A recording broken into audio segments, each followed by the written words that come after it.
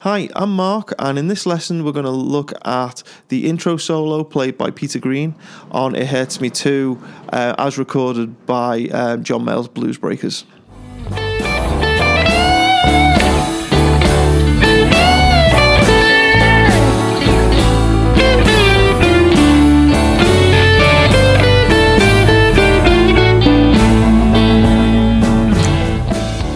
So, why should you bother learning to play this particular solo? Well, I'll give you 4 good reasons. Number 1, it's an 8-bar blues and therefore is less common than a 12-bar.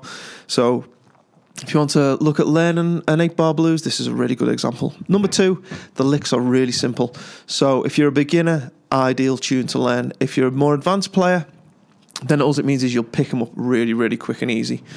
Number 3, it's very melodic. It doesn't use minor pentatonic. It's much more kind of mixolydian based. So if you want to get some more kind of melodic playing into your playing, these are great licks to use.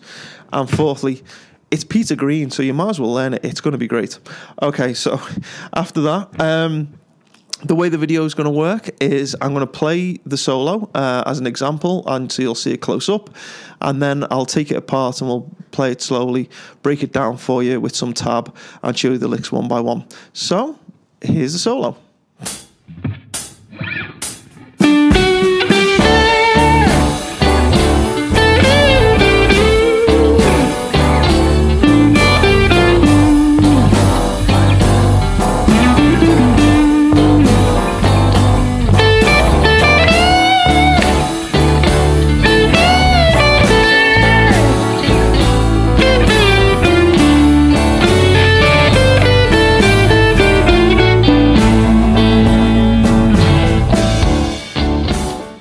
So there's the intro solo there.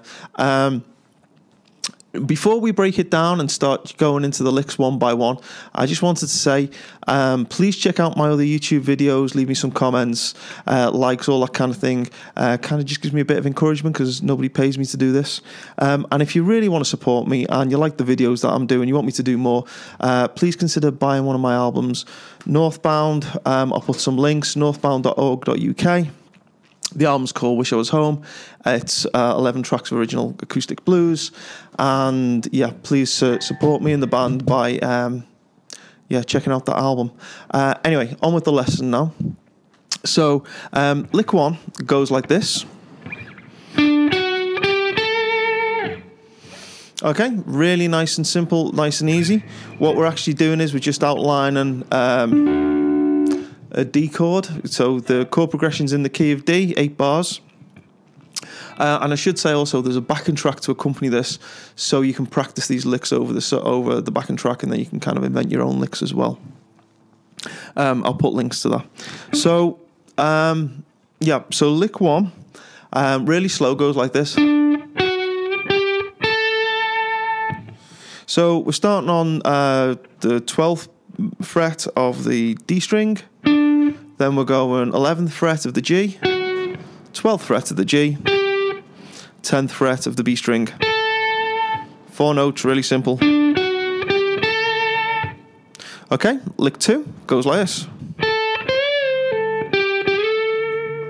So we're going to start on 10 on the B string, and then we're going to hit 13 on the B, bend up to 15 and back down, and then pull off back to the 10 on the B.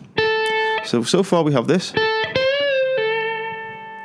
Then we're going to hit 12 on the G string, and then move that up to 14 on the B. Sorry, 14 on the G.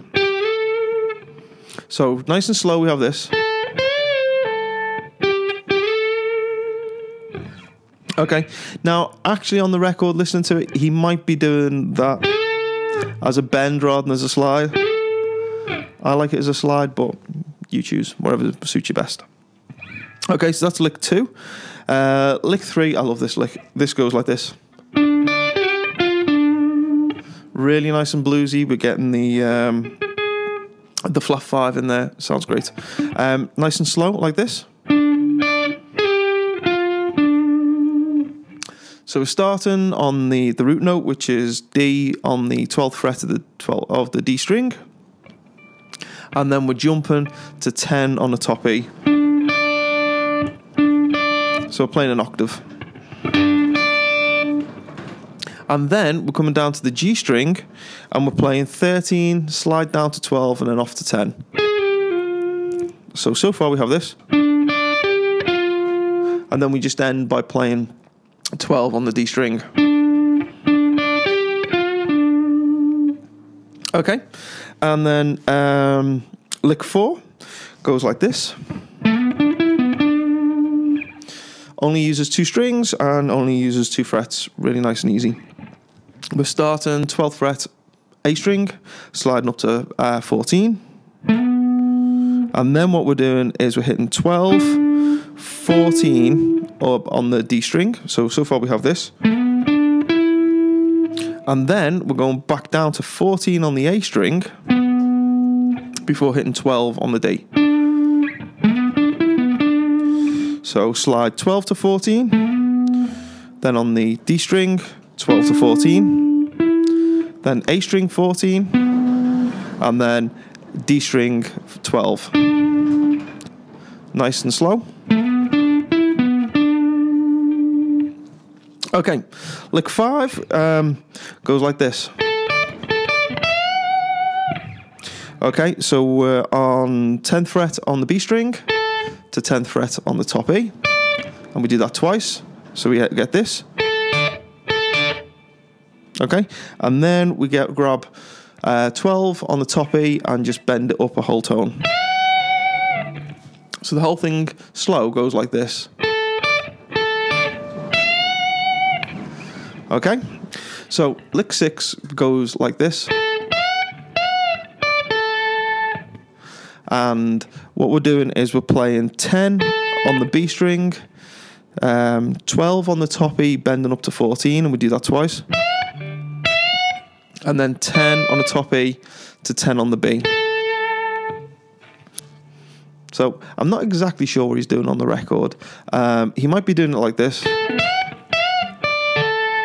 which is how I've done it, or he might be doing it more kind of, which is just hitting it without rebending it. I'm not sure. You'd have to listen to the record and figure it out and just do it your own way anyway.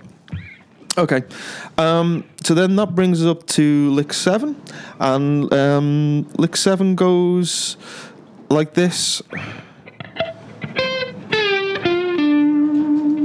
Okay, so 13 on the B string. Now I'm using my my little finger for this. I guess you could use your ring as well, I don't know.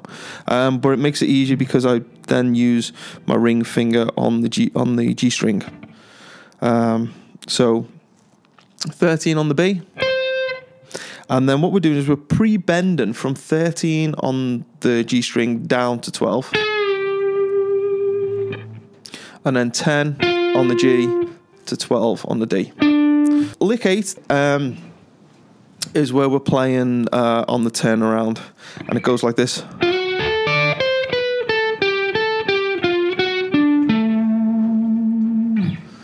Okay, and I'll try and take you through that.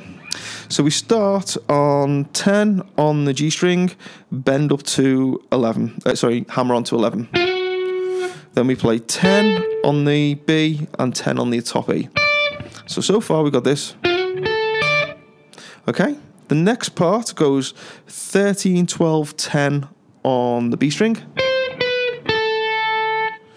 Then we've got 12 on the G, back to 10 on the B. So far we've got this. Okay, so then what we're doing is we're going 12 on the G to 10. Then we're playing 11 on the G. So that little piece goes like this. And then we're hitting 12 on the D and 12 on the A. Okay, there's lots to take in there. Check out the tab. And the whole thing slow goes like this.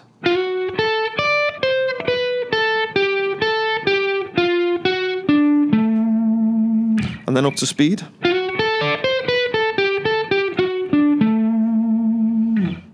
Okay, and that's the whole lesson. 8 licks over an 8-bar blues in the key of D. I hope you've enjoyed this. Please check out my other videos. Please check out my band. And I'll see you again.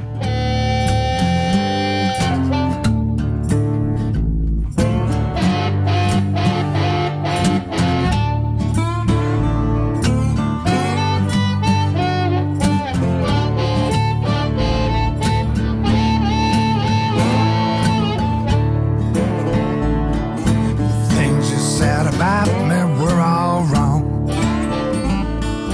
You were the dishonest one.